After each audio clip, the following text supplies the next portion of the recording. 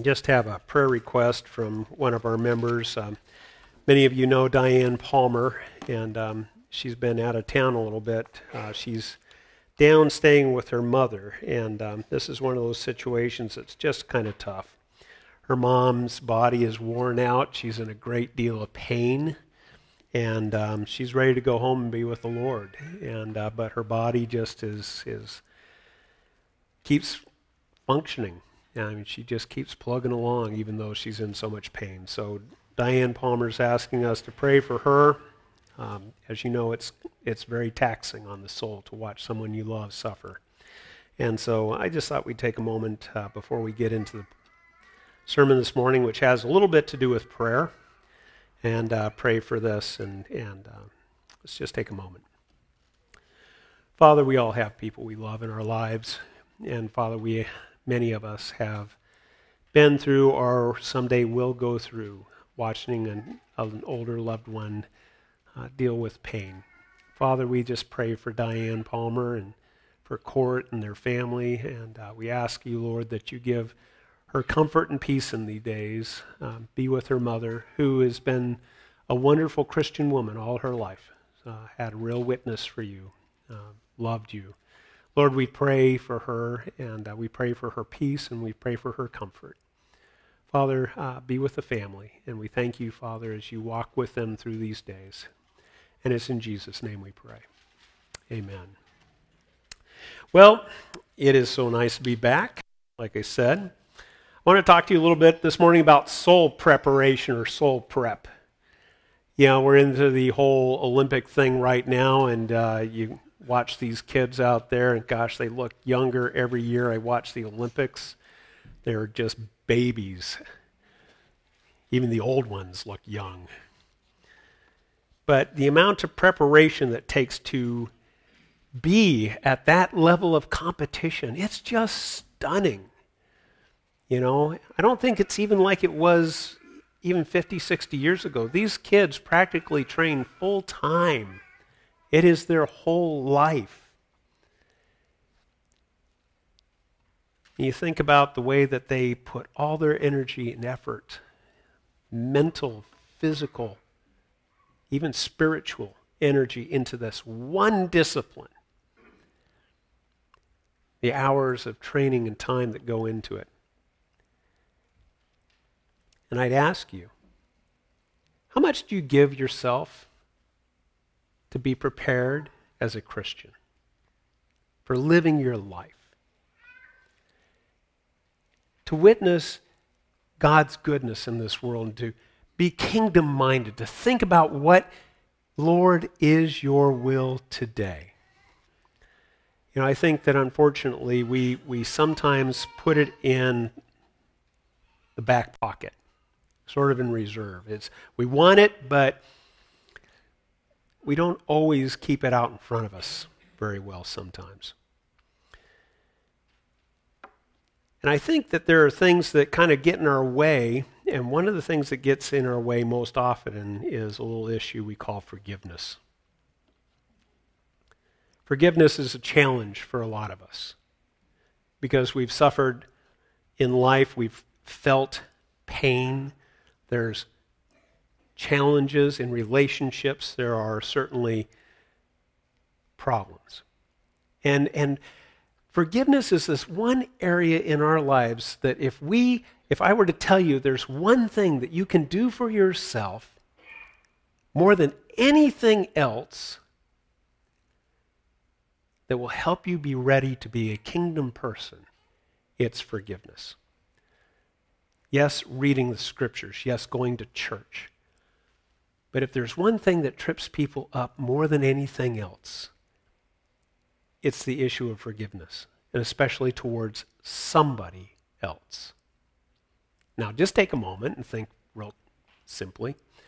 Think of that one person that you've had a hard time forgiving, that incident in your life that caused you enough pain that you severed a relationship. Or maybe you didn't sever it, but you still agonize over it. You still think about it. You still feel it. Or another way to put it is think about that relationship that you damaged that you brought hurt to, does that person still remind you of it every once in a while? You remember when you did this? When you said that? We all have probably got something that's rattling around in our head right now. Last week, Dan covered the Lord's Prayer. We said it this morning. From Matthew chapter 6, verses 9 through 13. This then is how you pray, Jesus said. Our Father in heaven, hallowed be your name. Your kingdom come, your will be done on earth as it is in heaven. Give us today our daily bread. Forgive us our debts or trespasses as we forgive our debtors or those who trespass against us. And lead us not into temptation, but deliver us from the evil one. Now that's where Dan stopped. Gave us a great understanding of the whole process that went into this translation.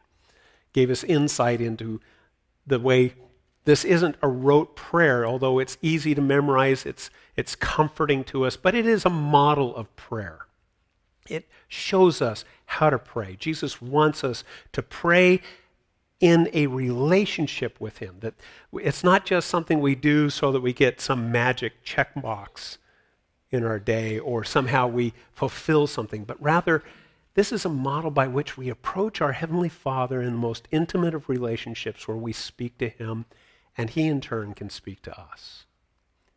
But then if we go into the scriptures, verses 14 and 15, what does Jesus say immediately after the Lord's Prayer? The most perhaps hallmark of prayer that Jesus has with his disciples as he's teaching them. What does he go into? Verses 14 and 15, this morning's scriptures. For if you forgive other people when they sin against you, your heavenly Father will also forgive you. But if you do not forgive others their sins, your Father will not forgive your sins. Wow. Do we take that seriously? Do you really take it seriously in your life that the consequence of not forgiving others means that God cannot or will not forgive you? Those are some very powerful words. That's a very challenging thought, for me at least. Because I know in the back of my mind and in the depth of my heart, there have been people who've hurt me, and it wasn't ever so long ago that I had some experiences where it still hurts, where I still reside with a little bit of anger. And sometimes I like to go in there and muddle around in that. Do you ever find yourself doing that with somebody who's hurt you? Just go play in the anger. We used to call it a pity party. But a pity party's a little too genteel. Quite frankly, it's mucking around in the mud. It's dirty. And it's a dark place. Because what's really happening there is you're going back and you're stirring an old wound. I always like to bring up this illustration. I got hit by a drunk driver one day, and it caused me a nice wound in my hand. I lost a big chunk of flesh out of it. And that first night, boy, that puppy hurt. It even hurt more when they stuck a bunch of needles in it so it wouldn't hurt anymore. And the next day when those needles, when that Novocaine was gone, I could feel all those little needles as well as that big wound. And the next week, it hurt. A month later, if I grabbed something, it would hurt. 6 months later, I would grab something just the right way, and it would just go right through my body. A year later, if I pressed on it, I could feel it. And now, it's a story. Healed. But I still see the scar on my hand there. And I know what happened so many years ago. Now, I didn't know that man. So really, there's not much there to deal with. My anger towards him subsided, went away. I even forgave him. and it's gone past me. But there are other scars on my soul that even though they've been there for years and years, sometimes I like to go back and kind of pry at them. And it's my own fault. It's my own doing. It's not them. But I find myself having a hard time sometimes letting go. And I think that that's the challenge for us. I've had people who have literally told me as a pastor, I cannot forgive. How can God expect me to forgive my ex-husband who did, and they could name off a laundry list of brokenness? How can God expect me to forgive my mother who did these things to me? How can God ever forgive or expect me to forgive a father who did X, Y, and Z to me? Or the man who murdered my child? I've seen all those in the years that I've been pastoring. And I hear the pain in people who truly want to worship and know God, but don't know how yet to let go. And yet, if we take seriously the scriptures and what Jesus says, if you do not forgive, then God cannot forgive you. If we take that seriously, we have to see that somehow in God's power, there is a way to get out of the muck and get to where it's just a story. There are a lot of examples in the scriptures about forgiveness. In the previous set of passages in Matthew chapter 6, verse 12, in the middle of the Lord's Prayer, Lord, forgive us our debts. We go to God and we ask him, Lord, I know I'm broken. I know that I need to be forgiven. I need you to forgive me so that I can have a chance for eternal peace and rest and life. The only way that I get to spend eternity with God is through Jesus Christ and by his power be forgiven of my sins. Oh, I'm good with wanting that, God. I'm really good. I want you to forgive my sins, Lord. Please forgive my sins. And I'm good at asking because I sin regularly. You know, little mental issues, little thoughts, little spurts of anger or selfishness or whatever it is. There's my brokenness is all over the place. I'm good at going to God and asking him to forgive me. I'm even somewhat good at going to people I've hurt and asking for forgiveness.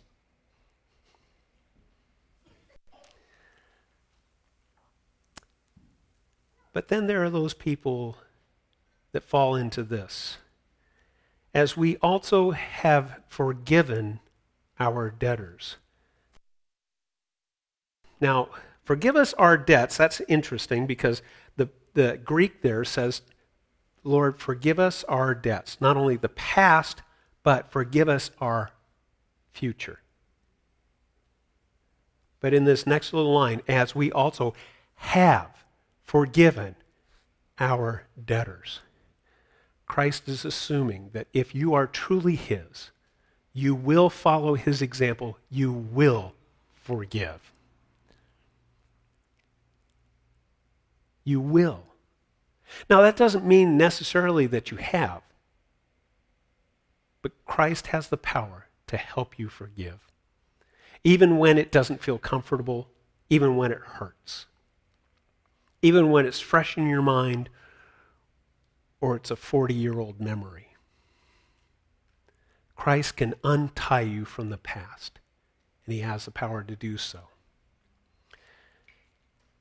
You might also remember the parable of the unforgiving servant, Matthew chapter 18, verses 23 through 35, the little story about the man who owed his master a tremendous amount of debt.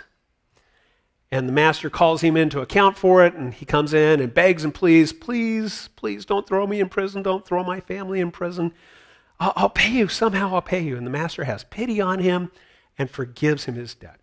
And he no sooner walks out of his master's presence than he sees another fellow servant who owes him just a small amount.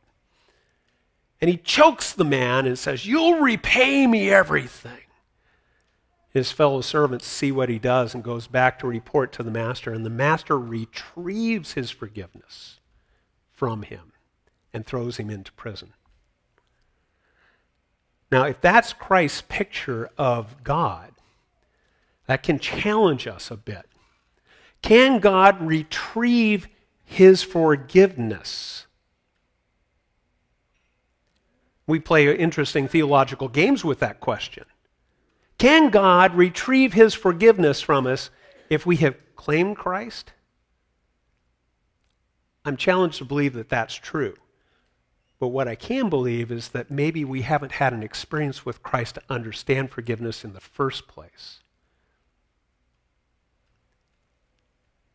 If you are incapable of forgiving someone, it's probably because you haven't yet been forgiven yourself. Have you asked him genuinely to be your Lord and Savior? Because if you ask him to be your Savior, yes, you're asking him for your forgiveness. If you're asking him to be your Lord and Savior, it means you're willing to submit your life to his will. There's some theological hurdles there too, but I believe in the end, when you have a genuine relationship with Jesus Christ, when you truly know who he is, and when you truly experience the depth of his love and compassion and forgiveness, you can't help, no matter how deep or foul the wound is, you eventually, by his Spirit, by his power, are able to let it go. You can forgive.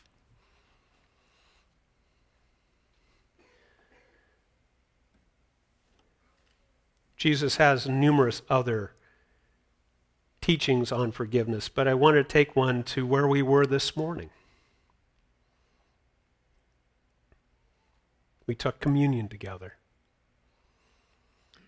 When Jesus gives this cup to his disciples for the first time, he says in Matthew 26, he then took the cup, and when he had given thanks, he gave it to them, saying, "Drink it all, or drink from it, all of you. This is the blood of my covenant, which is poured out for many for the forgiveness of sins." When I think about forgiveness, I think about its costs. What is it to me to forgive someone who's harmed me, even a great deal? Well, it's a mental exercise. It can be a physical exercise, and it's definitely a spiritual exercise. Mental, I say to myself, I forgive you. And I think that this is one of the very first things we have to understand. It is a confessional point of reference. When that person hurts you, and they hurt you then, as a Christian, you should know mentally the first thing you have to do is forgive, even in the moment. To simply make an acknowledgement that I forgive you. Now, that doesn't necessarily mean that it feels forgiven. Remember the illustration of the scar? It may hurt still, but give it time. Just like we confess Jesus Christ as our Lord and Savior and yet do not see him today, we believe that he will come back one day. We believe also that should we perish before he comes back, that we will go into his presence. That when I confess Jesus, the reality isn't here right now except by the power of his Spirit, which we receive when we accept Jesus Christ. But that one day that confession will bear out its power and its truth. And I believe the same is true of forgiveness. When you forgive someone, even though the relationship may still be broken or strained, you've begun the process of forgiveness and healing. When you let go by beginning with the first words, I forgive, You give yourself and this person the power of moving past the hurt.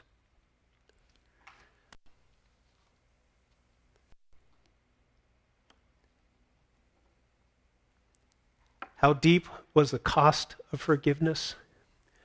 While he was still on the cross, and the Roman guards were gambling for his clothing, while they were uttering insults towards him, for they do not know what they are doing. I don't know of a situation yet that has cost me really much more than a little bit of blood every once in a while.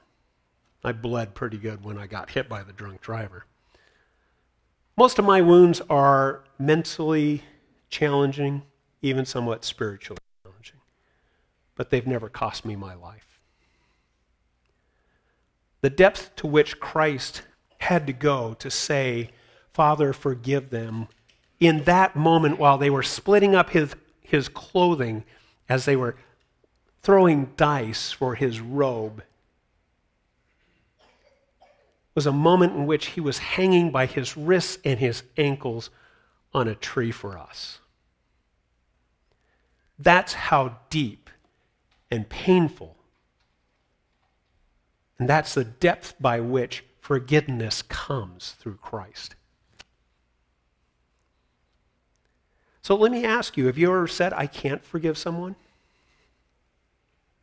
Have you ever felt that? Have you ever thought that? I just don't know how I can forgive you.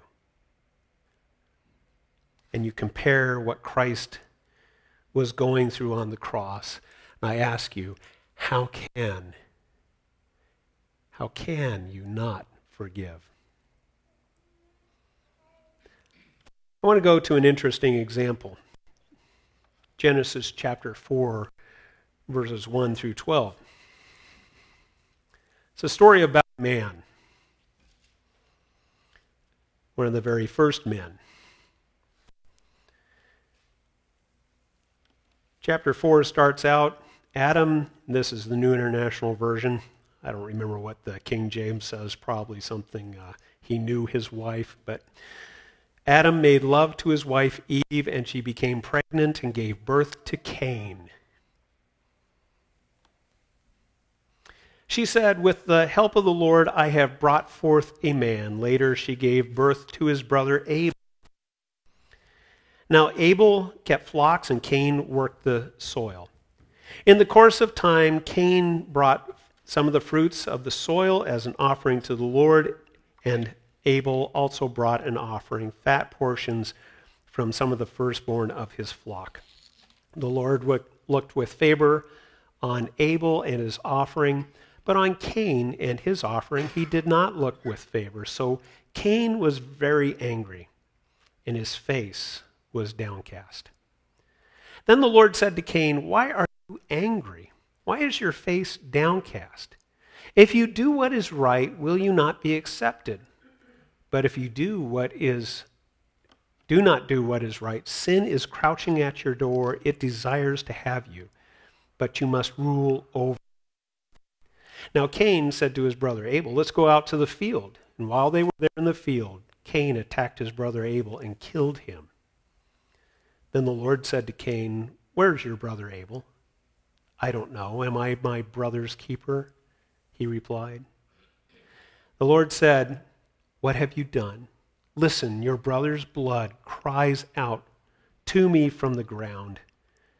Now you are under a curse and driven from the ground, which opened its mouth to receive your brother's blood from your hand. When you work the ground, it will no longer yield its crops for you. You will be a restless wanderer on the earth. And of course, this passage and story goes on a little further. But think about this for just a moment. Two brothers. Do you think over the course of their lifetime they hadn't hurt one another in some way? I suspect so.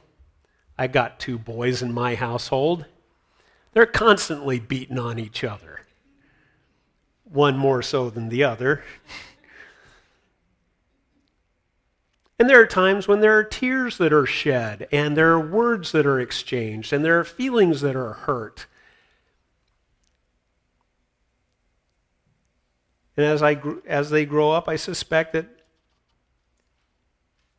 there will continue to be brotherly challenges. But in the story of Cain and Abel, Cain's the older brother. And here comes along this other pup, Abel. There's no commentary to lead us to believe that Adam and Eve treated one over the other better. But in ancient cultures, the older brother always got everything at the end of his parents' life. This is the guy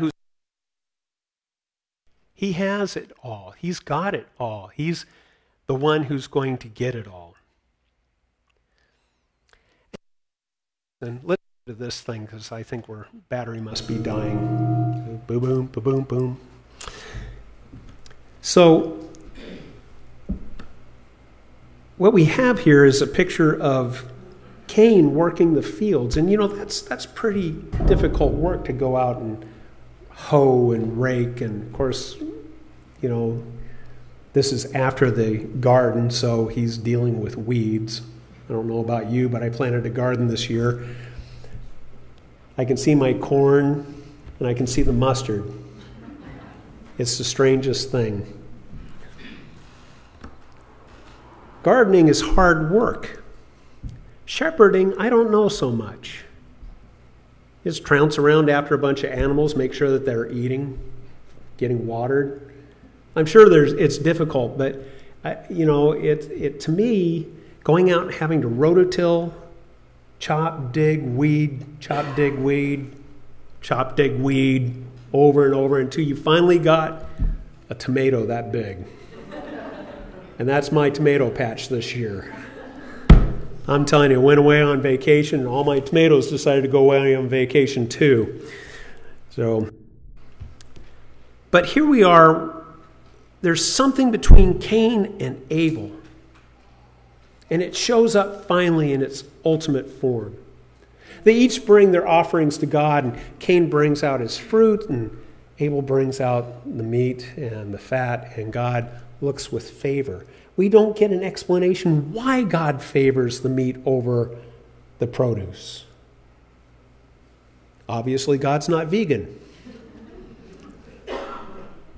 But whatever happens here, God favors one. And for some reason, that causes Cain distress. Maybe it's sibling rivalry. Who knows what it is? But for some reason, Cain is distressed, and God sees it in him and goes to him and says, "Why are you angry? Why are you angry? Why is your face downcast? If what you do is right,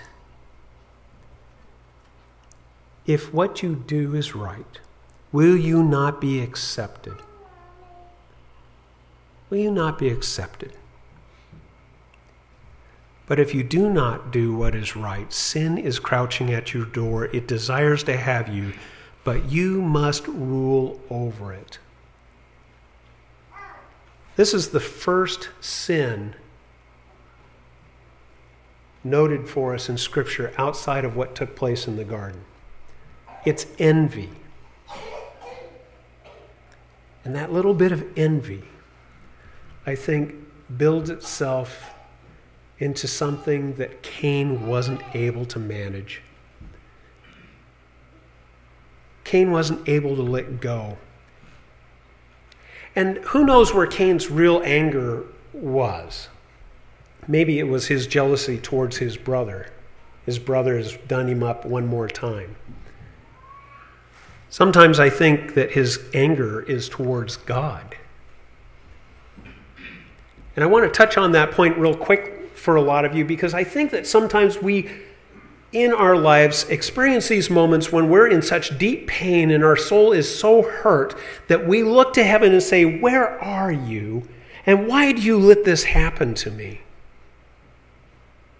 Is anybody willing to say, "Hey, I've been there too"? so in distress, so pained in our soul that we literally are angry at God. And all I can say is that's just like being a parent, which, we speak of God as our Heavenly Father. It's a perfect illustration. My kids have been mad at me for no fault of my own.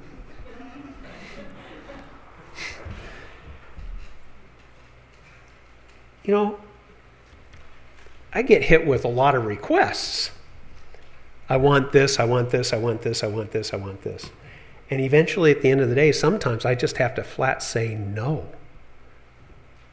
And all of a sudden, I've got a bad attitude in a kid who's mad at me, and I haven't done anything except say, this isn't the right time for that, or it's not going to happen at all. And God sometimes has to say that to us. And in our weakness, in our inability to understand God's vision and purpose in our lives, sometimes we get mad at Him.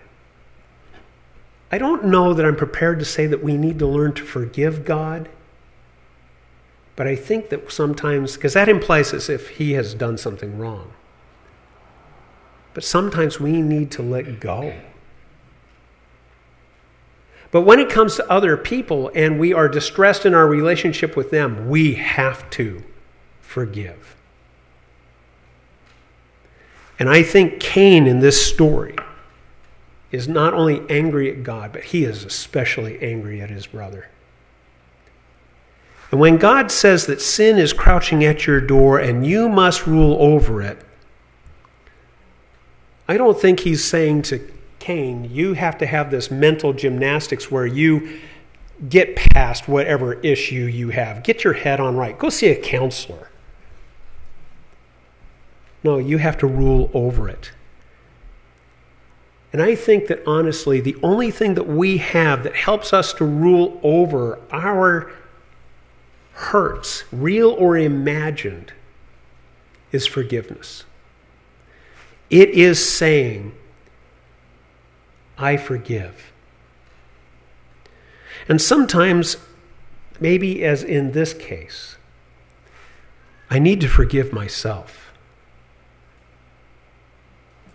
You know what? I think Cain's at the root of the whole problem here. It's not Abel, and it's not God.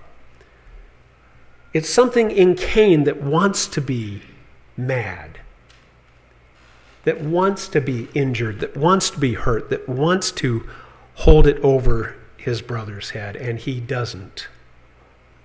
He doesn't let it go, and guess what happens? He goes out and murders his brother.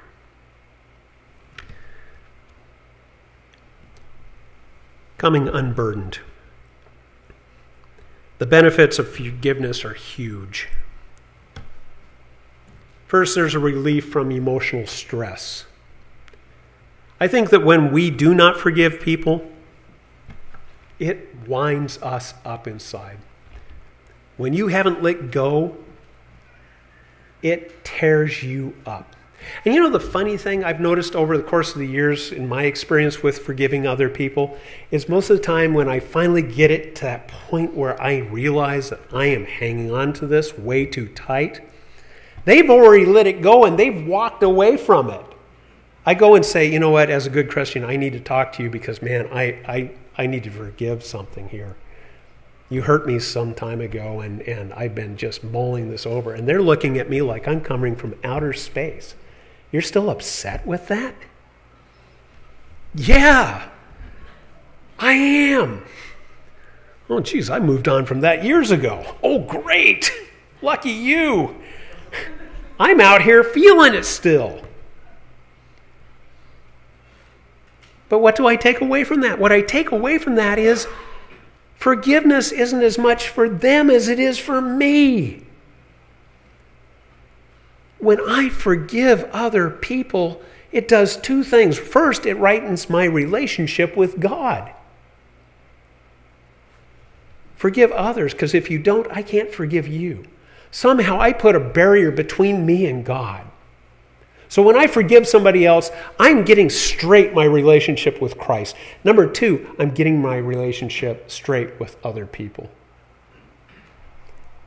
And oddly enough, have said to me things like, geez, I wondered why our relationship wasn't very good, why we weren't as close as we used to be. It wasn't that they didn't want it to be a good friendship. I couldn't let it be a good friendship anymore. I was the one I was the problem. I was Cain. I was Cain in that moment.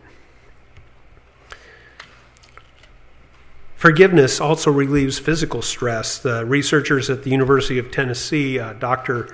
Warren Jones and Kathleen Lawyer, found that harboring anger and resentment tends to increase blood pressure. Oh, gee whiz, what a shock. And I'll bet the government gave them about $5 million to do that, although it didn't say in the paper. They say forgiving seems to have an overall cardiovascular benefit. Well, it's good for your heart. The Bible tells us that. A study conducted at the University of Michigan Institute for Social Research found that forgiving others was linked with better reported mental and physical health. Boy, yeah. Again, we know. Forgiveness creates freedom from the pain of the past. Forgiveness doesn't change the past. I think this is one thing that people really get hung up on. You cannot change the past, but you can change the way you relate to it.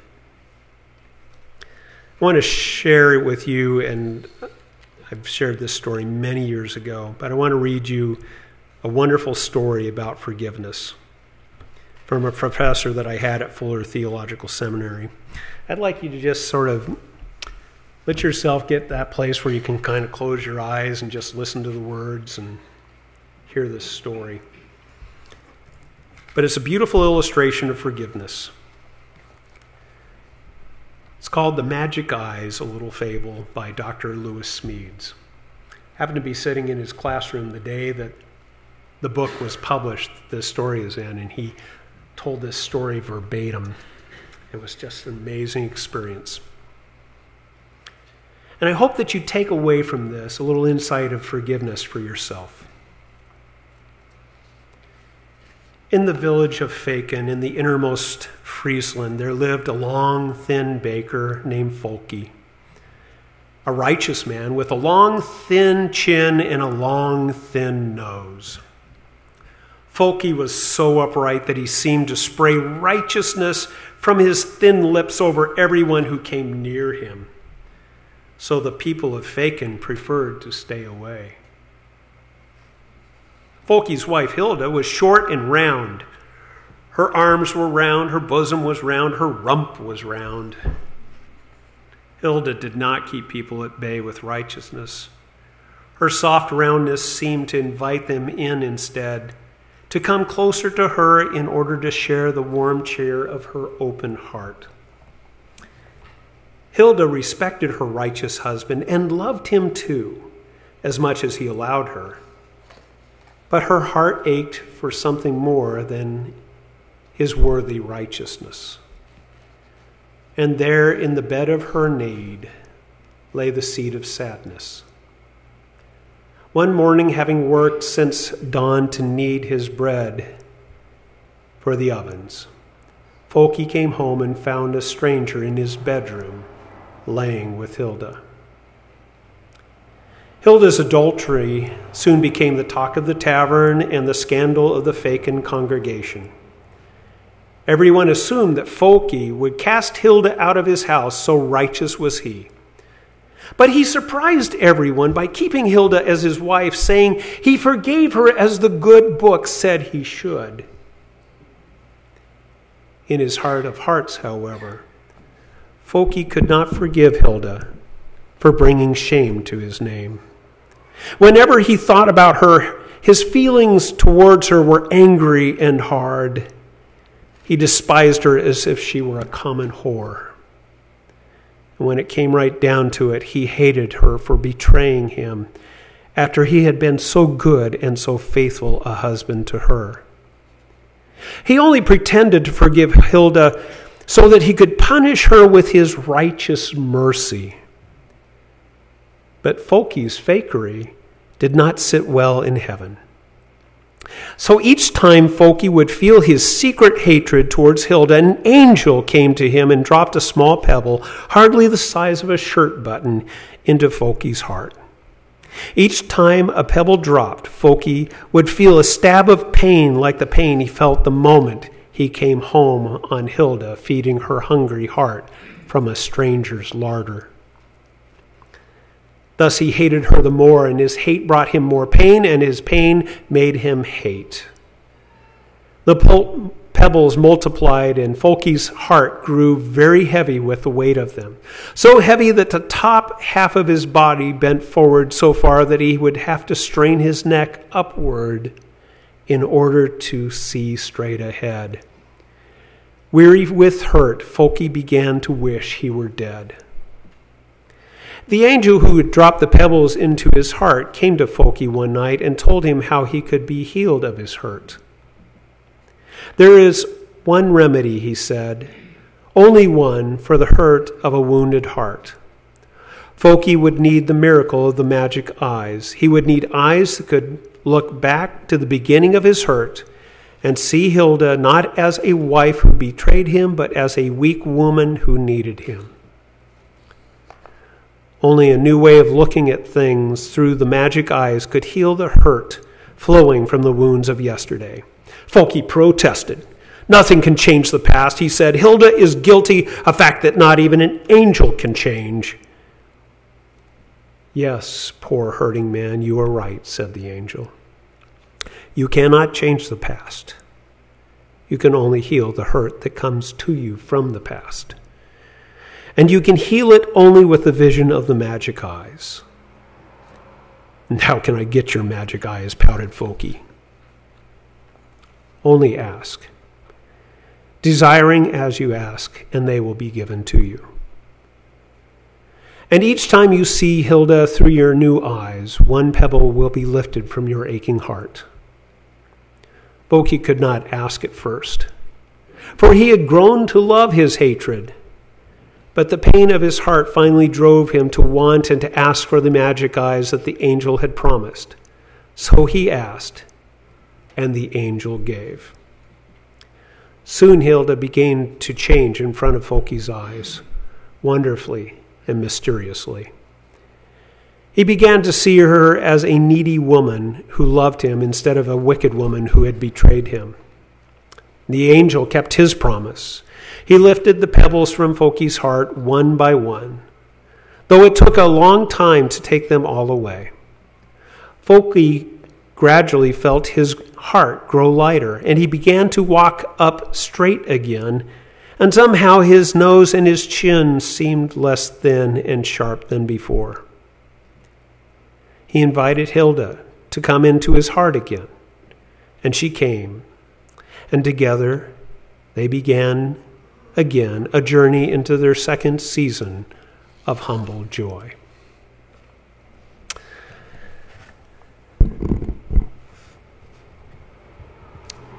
Forgiveness comes at a great cost.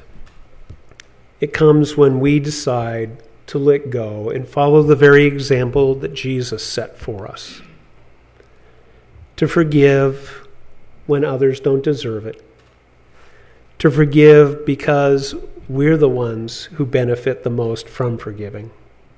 Christ gained the glory of the highest position in heaven.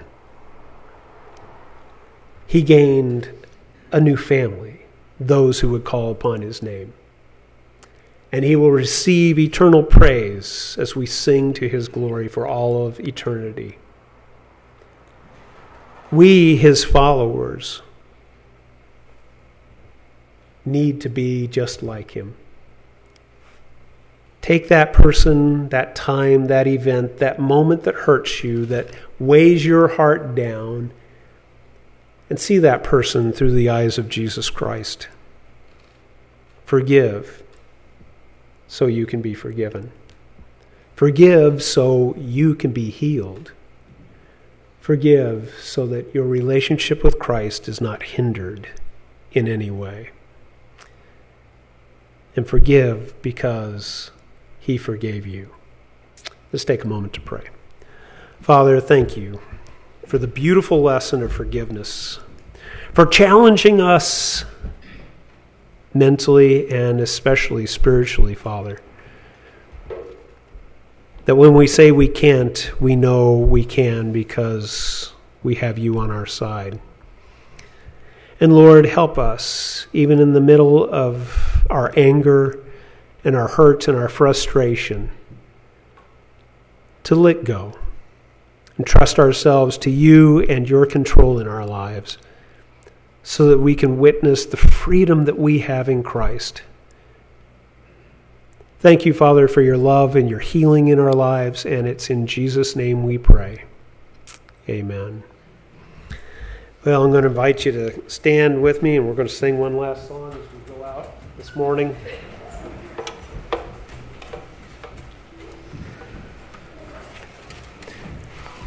And we have that potluck this morning, so I'm going to invite you to come on out and